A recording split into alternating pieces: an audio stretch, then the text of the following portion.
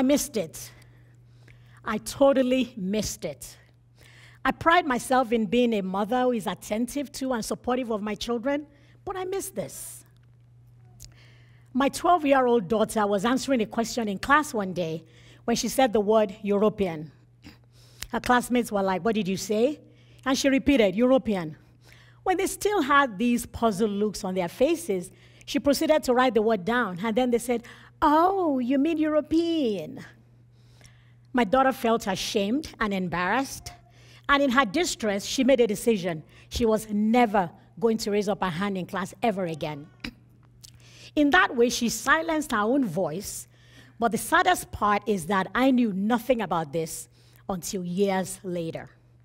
In my experience as an immigrant parent of 4 children and my work as a child welfare law attorney, I have had the opportunity of knowing some of the struggles that children of immigrants go through that even their parents are sometimes completely unaware of. Children of immigrants deal with identity conflict and sometimes wonder, am I Jamaican or am I American? Am I Mexican or am I American? And sometimes they'll hear, but you are not Indian enough. You are not quite Ethiopian enough. Our children live with certain expectations in our homes, but the moment they get out, they face a totally different culture with a whole new set of expectations. So in the Japanese household, for instance, a child may have been taught to look down when speaking to adults to show respect. But when that child gets out, he better look up, otherwise he's guilty of something. We told our children that in the Nigerian culture, it is disrespectful to hand something to an adult with your left hand. You either use your right or you both hands. Well, our children get to school here in America, they see everyone handing things to the teacher with the left, with the right, and the teacher doesn't seem to care.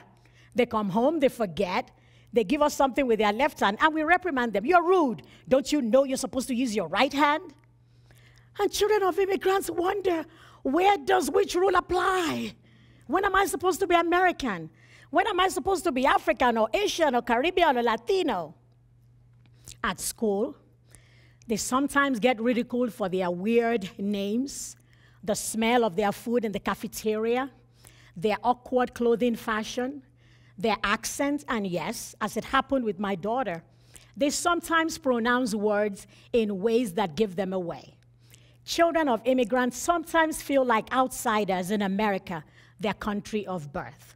And when they come to us, their parents, to express their frustrations, their fears, their struggles, their pain, sometimes their guilt, we shut them up. We say things like, when I was growing up, I had to walk 3 miles to school without shoes. But look at you, you live in this beautiful home, you wear nice clothes. What could you possibly be complaining about? I don't want to hear of anyone hurting your feelings or making you sad. Now go wash your face and get back to your books. When we do that, we deny their truth, we ignore their feelings, we stifle their emotions, and we silence their voices. Children of immigrants continue to face these challenges even as adult professionals established in their careers. So Dr. Malhotra, son of Indian immigrants, is an attendant in a hospital. And his colleagues and co-workers and patients all tell him, "Doctor, your name is hard. Can we just call you Dr. M?" In hospitals all across the United States, children of immigrants get called Dr. I, Dr. O, Dr. P, because people won't say their names. Our children continue to need our understanding and listening ears from early on so they can be prepared to face these challenges.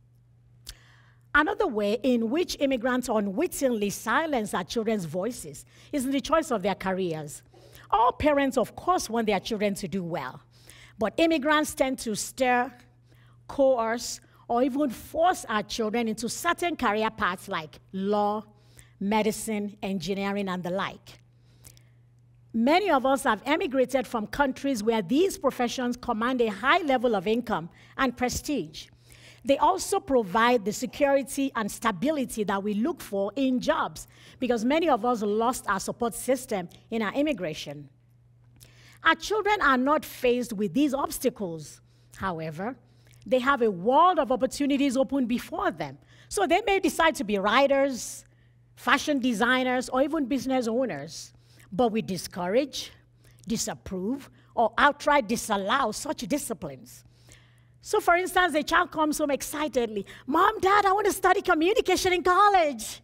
And we go, you truly think that I'm going to waste my hard-earned dollars to send you to college so you can learn how to speak? You must be out of your mind.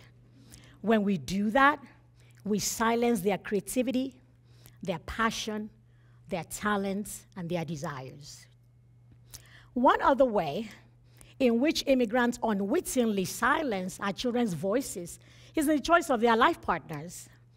Many of us still maintain most of our friendships and associations with people from our ethnic groups. Those are the people we know, those are the people we trust. And so when our children are old enough to get married, we either subliminally suggest or outright declare, "You must marry from my tribe." And if we are more generous, "You must marry from my country." Our children, on the other hand, have quite assimilated into the countries in which they live. They have friends from different cultures, and sometimes they do fall in love with people from other cultures.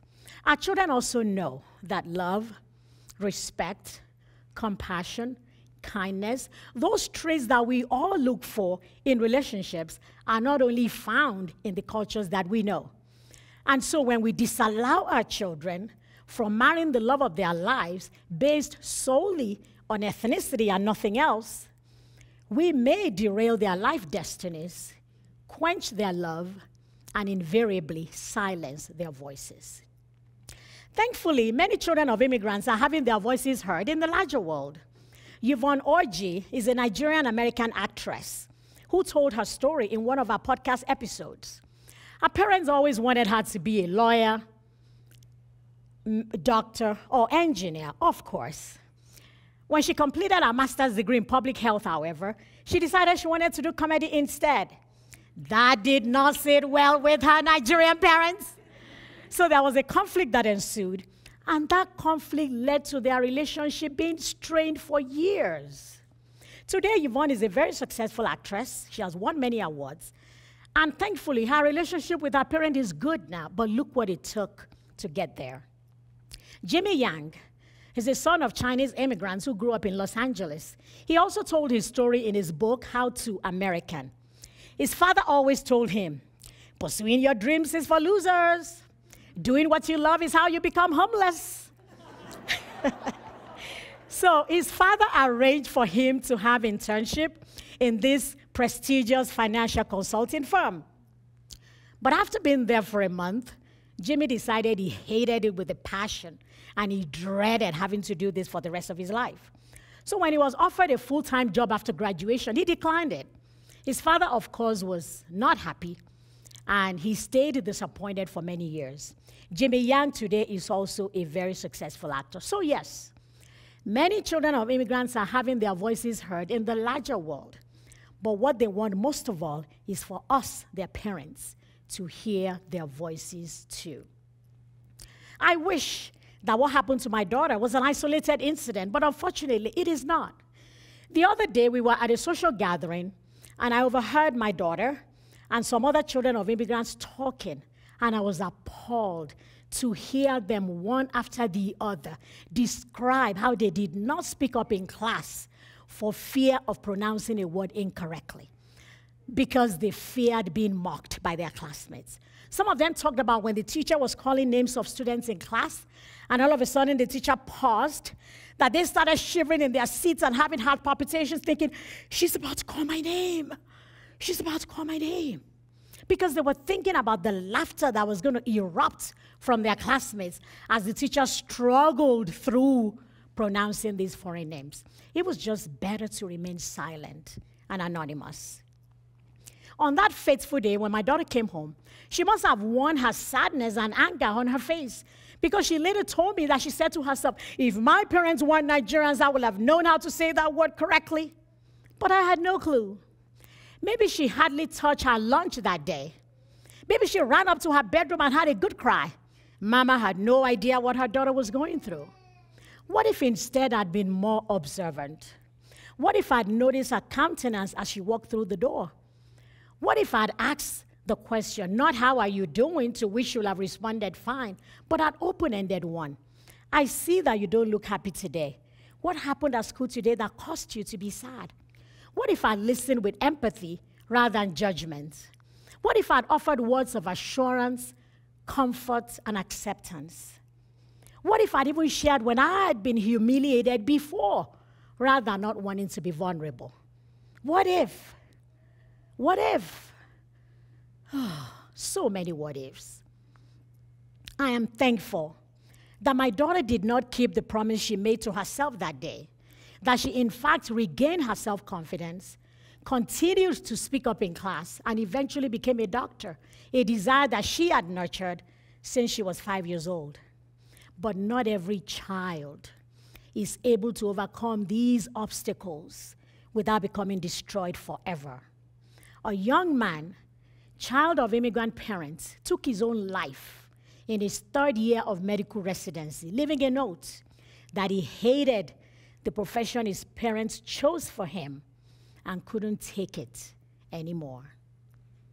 Much of my message today is for immigrant parents so we can support our children better and avoid tragedies such as this.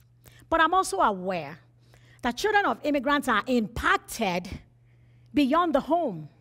And so I'm asking that teachers and school counselors will receive the necessary training and become aware of the unique challenges of the immigrant children in their care so they can support them better. Something as simple as a teacher learning how to properly pronounce the foreign names of the students in her class, encouraging the students in her class to say the names correctly, and demystifying whatever it is about foreign names will go a very long way. I'm asking that in healthcare, that doctors and nurses and other healthcare workers, thank you.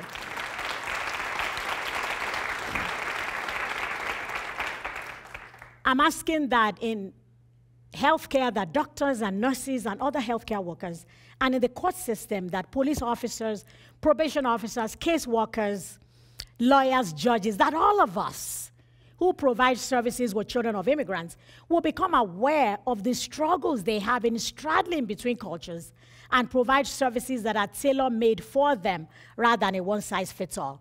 I'm hoping that this talk will stir up conversations, curiosity, learning, and creativity around new ways of doing things in different sectors. But mostly, I ask my fellow immigrant parents, can we put our fears aside and invite our children for a heart-to-heart conversation where we allow and encourage them to speak to us from the depths of their souls? And when they do, I ask that we actually listen. And as we listen with our ears, I'm asking that we also listen with our eyes. But most importantly, I'm asking that we listen with our hearts. Thank you.